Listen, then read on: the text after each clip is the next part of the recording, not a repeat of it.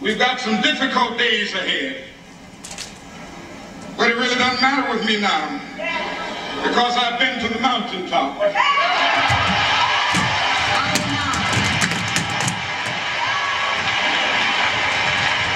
anybody, I would like to live a long life. Longevity has its place. But I'm not concerned about that now. I just want to do God's will. And He's allowed me to go up to the mountain.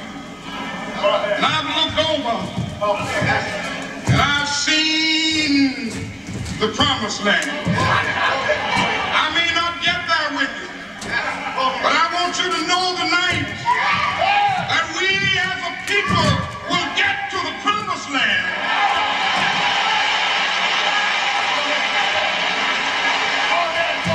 So I'm happy tonight. I'm not worried about anything. I'm not fearing any man. Mine eyes have seen the glory of the coming of the Lord.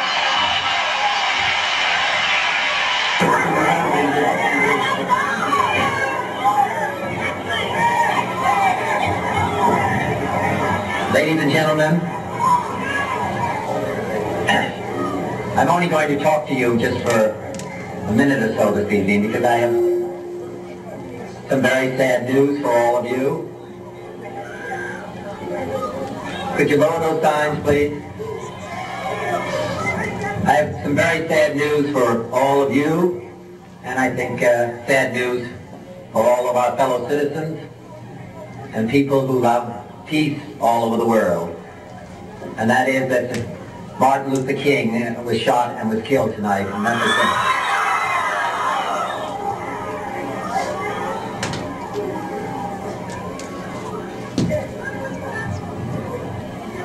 Martin Luther King dedicated his life to love and to justice between fellow human beings. He died in the cause of that effort. In this difficult day, in this difficult time for the United States, it's perhaps well to ask what kind of a nation we are and what direction we want to move in. For those of you who are black, considering the evidence evidently is that there were white people who were responsible, you can be filled with bitterness and with hatred and a desire for revenge. We can move in that direction as a country, in greater polarization, black people amongst blacks and white amongst whites, filled with hatred toward one another. Or we can make an effort, as Martin Luther King did, to understand and to comprehend and replace that violence, that stain of bloodshed that is spread across our land with an effort to understand compassion and love. For those of you who are black and are tempted to be filled with hatred and distrust of the injustice of such an act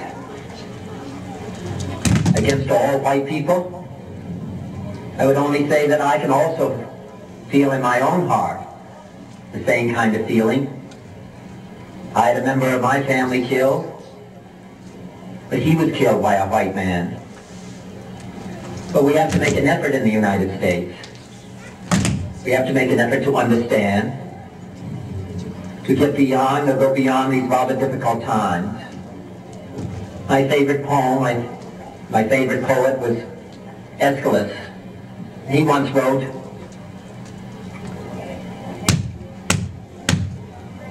"Even in our sleep, pain which cannot forget falls drop by drop upon the heart, until in our own late despair, against our will, comes wisdom through the awful grace of God."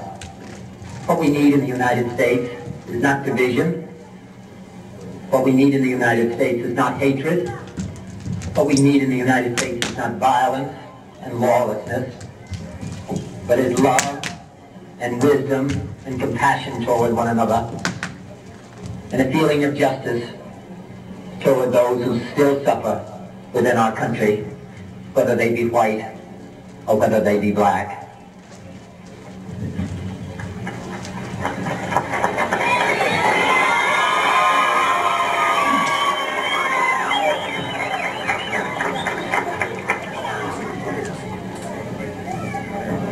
So I ask you tonight to return home, to say a prayer for the family, Martin Luther King, yes, true, but more importantly to say a prayer for our own country, which all of us love, a prayer for understanding and that compassion of which I spoke. We can do well in this country. We will have difficult times. We've had difficult times in the past, but we will have difficult times in the future. It is not the end of violence. It is not the end of lawlessness, and it's not the end of disorder. But the vast majority of white people and the vast majority of black people in this country want to live together, want to improve the quality of our life, and want justice for all human beings that abide in our land.